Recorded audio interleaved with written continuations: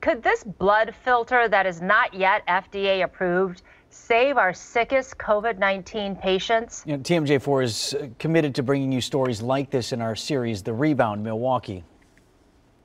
This morning, our Julia Fellow shares how southeastern Wisconsin patients' lives have been saved from an experimental treatment.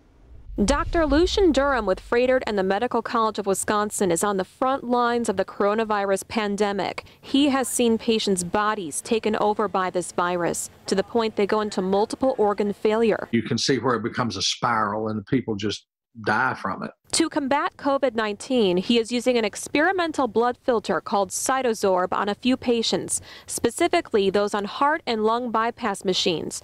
The device filters molecules that cause inflammation in your body out of your blood. It's not much bigger than the filter, say, on your refrigerator, but it's got the surface area of a soccer field. It's got these micro beads in it. They absorb and bind the inflammatory mediators, different, what you hear, the cytokines. In theory, this should stop organs from going into irreversible failure. He says it has worked on all 3 patients he has treated. Saw a difference within the first 12 hours. The blood pressures were stabilizing, organ function improved, and that correlated with the lab values that we were following that had been going up, and then they started going down. CytoSorb is not yet approved by the FDA, but the federal agency allows doctors to use experimental treatments right now on the sickest patients.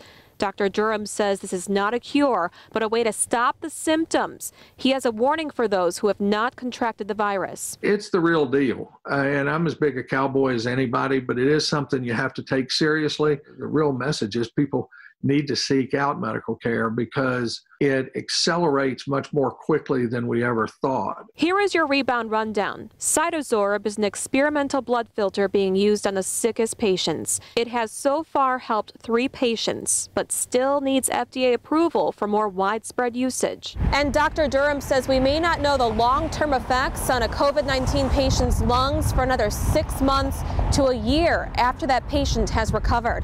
Reporting Julia Fellow, TMJ4 News.